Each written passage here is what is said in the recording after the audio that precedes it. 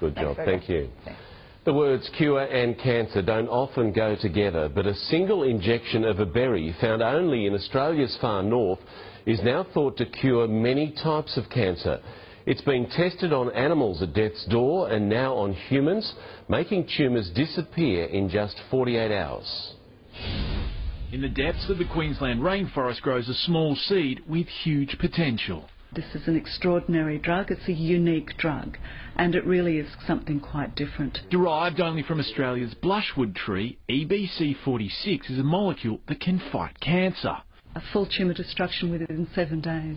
Following astonishing results shrinking solid tumours in animals like Oscar, world-first human trials have now begun. For melanoma sufferer Denise Powell, joining the trial was a chance to avoid amputation. My cancer surgeon said, I can take that one out.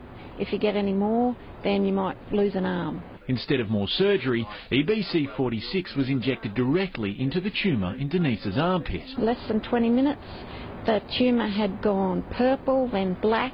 Then within a couple of days, the tumour just kind of shriveled up and died. This first stage trial is using safe, low doses, but even early results look promising. Surgery treats most tumours, about 60% of them worldwide, and to do that you need an operating theatre, but with EBC46 you could go along anywhere. When injected, EBC46 triggers an immune response, activating white blood cells to attack the tumour and shrinking it to nothing.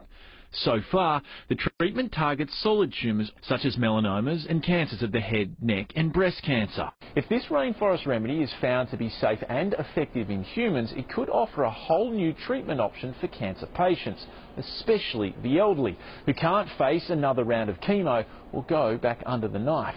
The second, larger phase of the trial begins next year. Dr. Andrew Rochford, 7 News.